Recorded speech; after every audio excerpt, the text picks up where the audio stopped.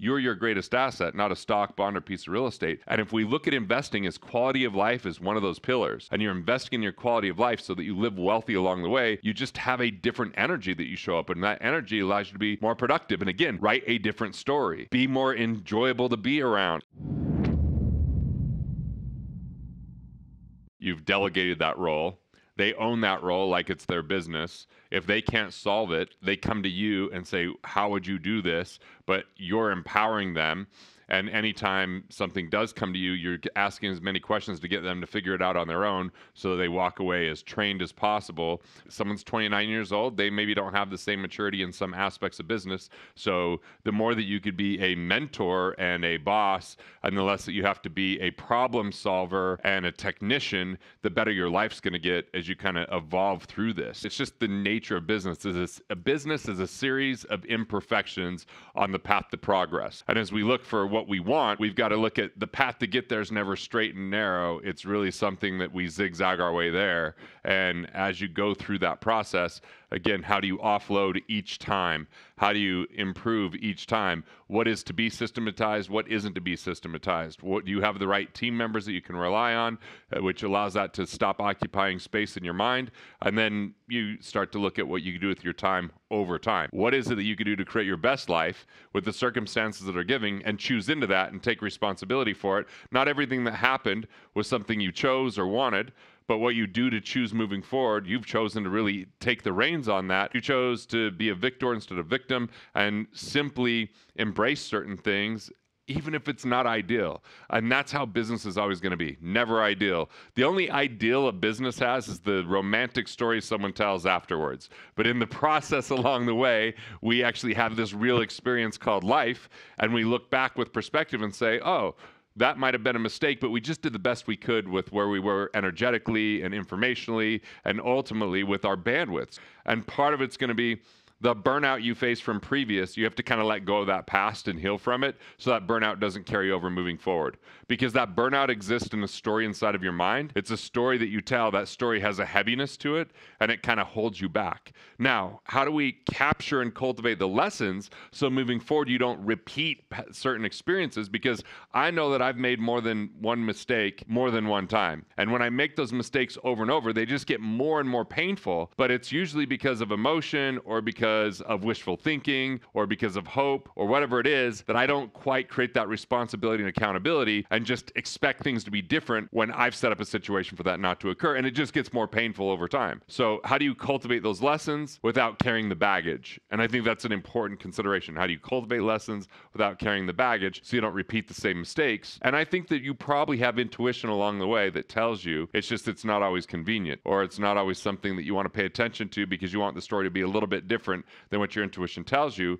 But the longer we don't deal with that, the more problematic the things become, and we eventually have to clean up messes because it goes for too long. I only say these things from personal experience and my own situation of going through it myself and even going through it as we speak, because it's so much easier with outside perspective to see what's happening and to give advice than when we're in the thick of the emotion and when we're in the dynamic of the relationship.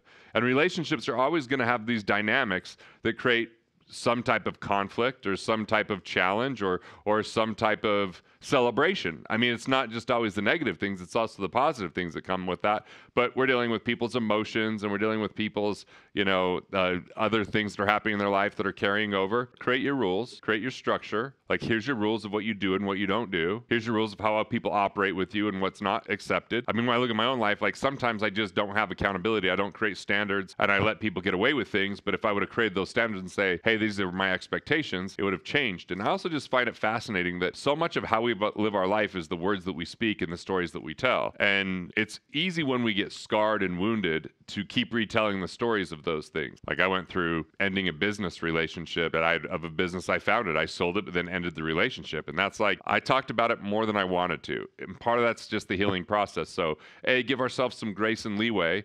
So those emotions are natural part of humanity. And if we don't process it, that's when they plague us. If we don't process it all the way, it keeps kind of carrying around and whispering in our ear, and it's these dark corners of the past and what could happen in the future. But you're an investor in your employees.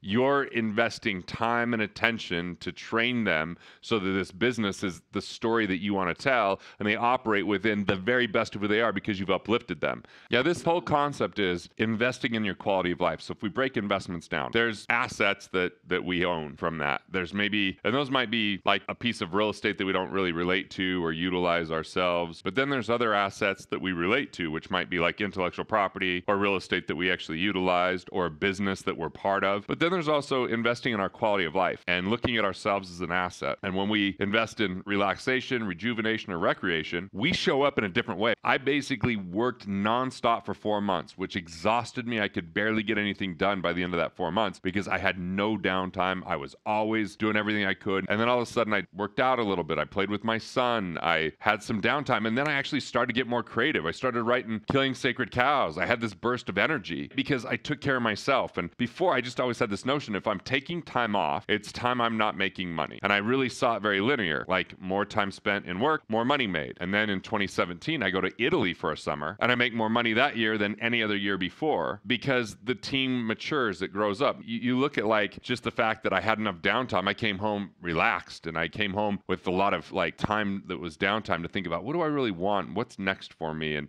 how's this all look like, you know, but, and then it's just the enjoyment of going out to a dinner and hanging out with my family and jumping in the pool and going seeing new sites and learning about coffee because I didn't really drink it before I went. Like you just get this different experience and it gives new perspectives. I think they're really healthy because you're your greatest asset, not a stock, bond, or piece of real estate. And if we look at investing as quality of life as one of those pillars, and you're investing in your quality of life so that you live wealthy along the way, you just have a different energy that you show up, and that energy allows you to be more productive. And again, write a different story, be more enjoyable to be around. Like it just has these kind of indirect benefits that are so rich. And I feel like the world kind of misses that when they talk spreadsheets. It can really have us stop thinking about that enjoyment, and we get in that survival, and it's part of kind of this ebb and flow of life. And I just think you're going to build a lot of wealth. Like, let's talk about your obstacles, right? That was a safe space to talk about that. We're talking about this whole different world, this whole different lifestyle that you've opted into, and it's really exciting to see. And I hopefully you'll just keep healing from the past and processing those emotions rather than holding on to them, and finding outlets that you get to go and enjoy and be creative or just have fun. And I want you to create that best life, because I just feel like I'm living second-rate life or whatever it is. I'm like, what if we look at like you don't get a second chance to live a first-class lifestyle? So what does the first-class lifestyle look like with who you are today and where you're headed? Hey, thanks for watching. I appreciate it. And if you're enjoying these videos, well, there's good news. More where that came from. So go ahead and click through and watch the next video now.